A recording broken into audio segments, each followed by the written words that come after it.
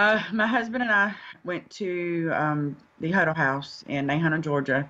On Sunday, we were going to grab a bite to eat. So we went in, we pulled into the parking lot. All the employees were outside. There was nobody else in the parking lot, but they were all outside. There was one car in the parking lot. One of the employees was sitting in the car. A couple others were gathered around the car. So we go on inside and we sit down. Of course, the employees follow us in, or one of them does, our waitress. She comes in, she asks us what we want. We order our drinks. My husband orders a sweet tea, and I order a Dr. Pepper. She advises that the sweet tea is fresh. So when he gets it, it's a little warm. We go ahead and we order our food. He asks for a glass of ice. Took her a few minutes, after we placed our food order. She says, well, my cook had to run somewhere, but I'm going to wing this for y'all and make this food the best I can.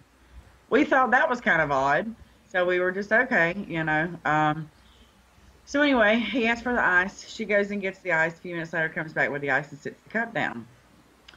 So she's still standing there talking to us. We're talking about, just, I don't know, life in general, food or whatever. And all of a sudden, my husband picks up the cup to go and pour the ice inside his sweet tea. Well, when he does, something catches my eye. What I thought was a hair, because all I could see was just like the tentacle of the bug. I turn it around and I show it to her, and she freaks slap out on me. Well, then she takes the cup and behind the counter and freaks out behind the lady behind the counter. I guess at this point, this is her cook, because she now says that the cook is returned.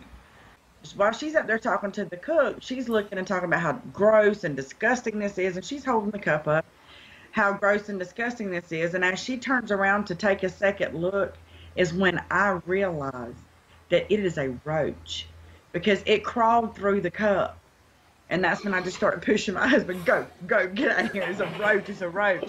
And then the lady comes back to the counter, starts meeting and said they're ready. And my husband's just like, you know what, you can cancel everything. We're out of here. We're gone. See ya. So, we're pissed off at this point, and it's just like gross, cancel everything. And so I made the post on Facebook. The more I thought about it, the madder I got. So I posted on Facebook. And when I did, the manager of that Huddle House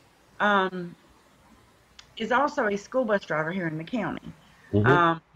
And she reached out to me on Facebook and sent me those messages apologizing for the mishap and that a baby carriage brought all these roaches in there.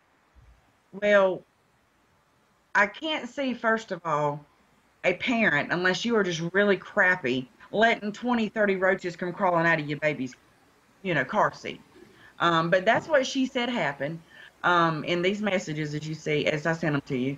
And she also advised that she's been on with the bug man, this and that and the other. But here's our thing, is we had done drank about half of these drinks that she got this ice out of.